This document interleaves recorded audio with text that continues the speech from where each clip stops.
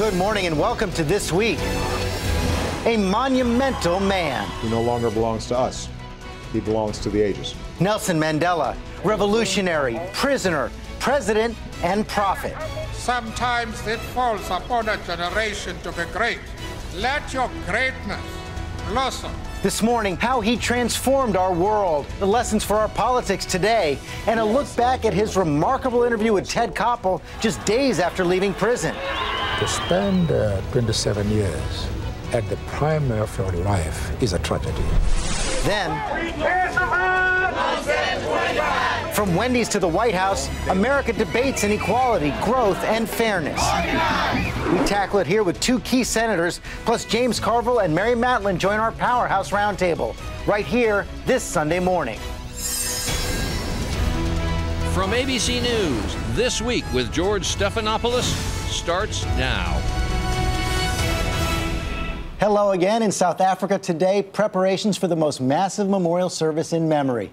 Pope Francis, 4 American presidents, the Dalai Lama, dozens of world leaders will be there Tuesday to remember a giant of our time.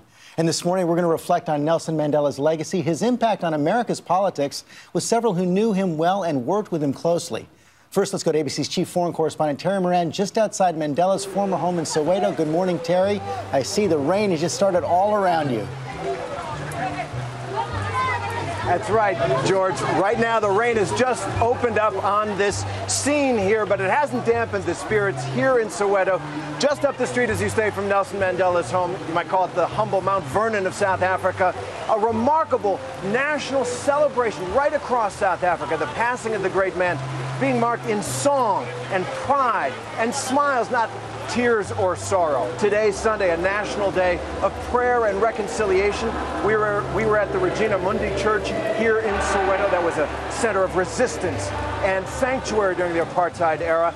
There and in houses of worship across South Africa, prayers lifted up for Nelson Mandela in English, in Afrikaans, in Zulu, in Xhosa, in Swana, in all the many tongues of this truly rainbow nation. And he was really the one who kept them together and gave them the opportunity to begin again with his courage and compassion and his remarkable capacity for forgiveness. The Nelson Mandela family issued a statement on their behalf. They're in mourning, of course, and they said, "We have lost a great man, a son of the soil, whose greatness in our family was in the simplicity of his nature." Terry, walk us through what's going to happen the rest of the week there in South Africa.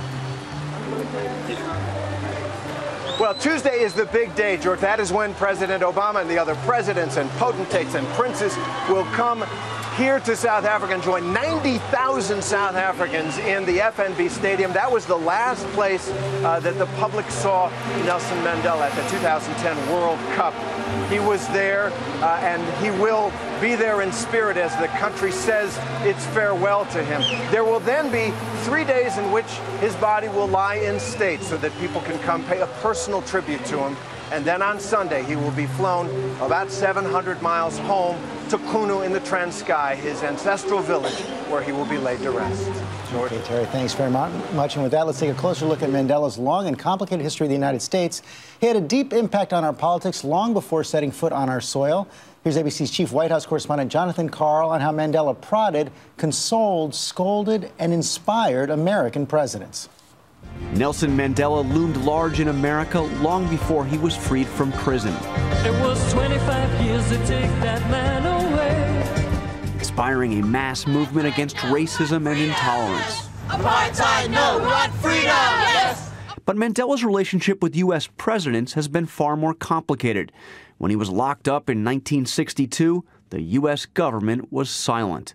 In 1966, Bobby Kennedy went to South Africa and took a stand against racism, giving the greatest speech he ever delivered.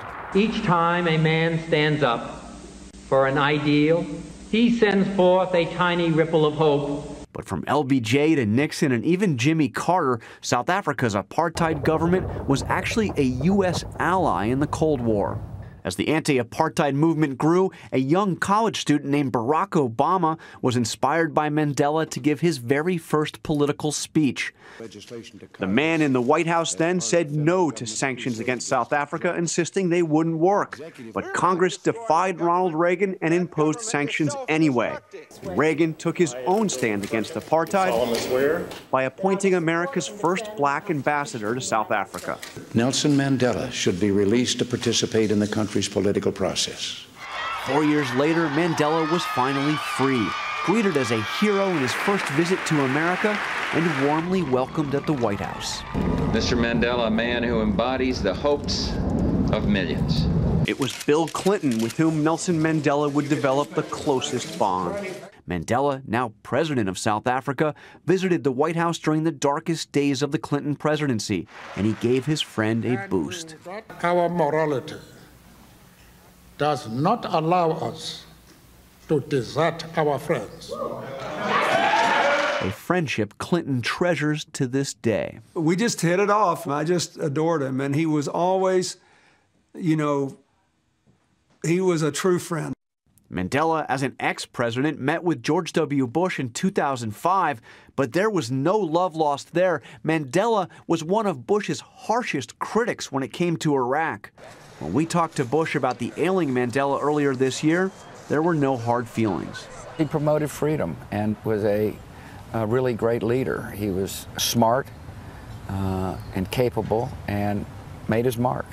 Obama only met Mandela once, and ever so briefly as a junior senator, but his connection may be the most profound. It was Mandela, he says, who awakened him to the wider world, inspiring him to political activism. It gave me a sense of what human beings can do when they're guided by their hopes and not by their fears. In other words, there might not be a President Obama if it weren't for Nelson Mandela. For This Week, Jonathan Karl, ABC News, Washington.